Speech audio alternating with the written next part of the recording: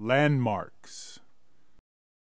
The main criterion is that the author must have passed away, but the house must still exist. Right. So the author's dead, the house is alive. Right. And I've written by a number of these sites all my life until I started this project. I didn't realize some of these places, their worth and what they were about. And it is really actually a very, very fertile field for investigation. And I mean, I could give 10 PhD students or master's degree students a thesis topic. Behind every headstone or every grave, then there's a story of a life that once was. We have t-shirts for the young people to identify them. Prior to the t-shirts, they go to a bicycle safety course. Their bicycles are inspected to make sure they're safe before they even drive on the course, and show them the other uses for a bicycle other than recreation, job opportunities, tour the city, learn the neighborhood, learn the historic landmarks in the neighborhood. We'd like to expand the whole tour thing throughout the city, identify other landmarks in it, and after clubs form, take a ride up to Northwest, but between their home site and Northwest, identify the different landmarks, extraordinary. I hope to cover the whole city one day, that you can get on this tour that we offer, and you have your map, your lead riders, and an activity that you can involve your family, mothers, fathers, sisters, brothers, and it'd be an outing. So for those who can't afford to go on a vacation out of the city, they have a vacation within the city of landmarks that have been here their whole lives, and now they get a different appreciation of them. My project is the creation of 5 panels, sort of museum quality panels, that are going to explain the history of Pierce Mill and also introduce or reintroduce city residents to the fact that the mill has been closed, but it's opening this fall. But along with this farmstead and large landholding, they also had the largest number of slaves in Washington at the time of the Civil War. I mean, there is a sort of I think a basic knowledge of slavery, for example, in Washington, D.C., but actually, as I've done research, and other people have done research that I know, they've uncovered a lot of information that really wasn't known 5-10 years ago. We are of the school of thought that you need to examine where you've been to flavor where you are to prepare for where you're going.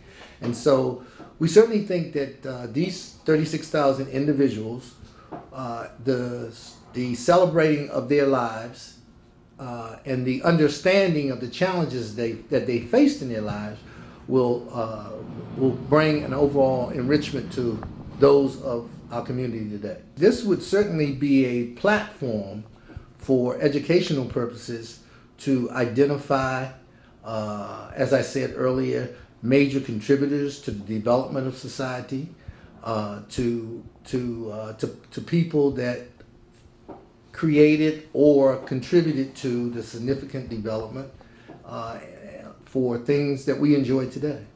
As well, we're also doing a video about our historic synagogue, which was constructed in 1876. It's, as I mentioned, the oldest synagogue in Washington, D.C., and we're trying to give a sense of particularly the people who built the synagogue and why they broke away from another Jewish congregation.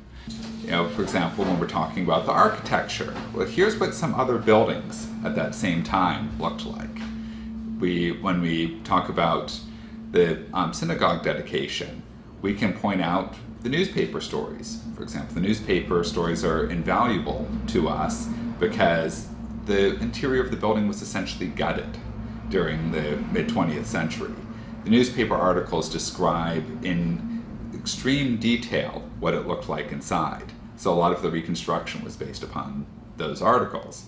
Now we can show them to the visitors, and now visitors can really get a stronger sense of the building's past and the neighborhood's past through these panels. 2010 and 2011, that's when we actually created a CD with, I believe, 89 schools that we researched thus far.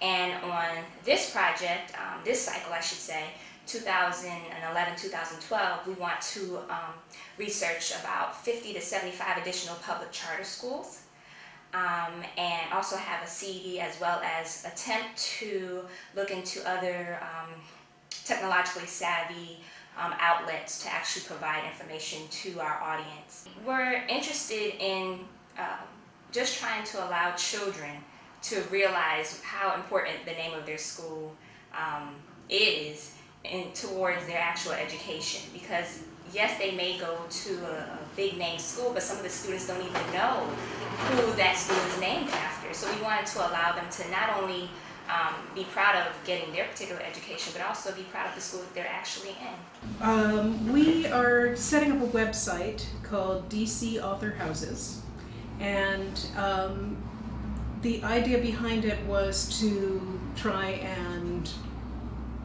document houses that still stand by authors who have lived in Washington, D.C.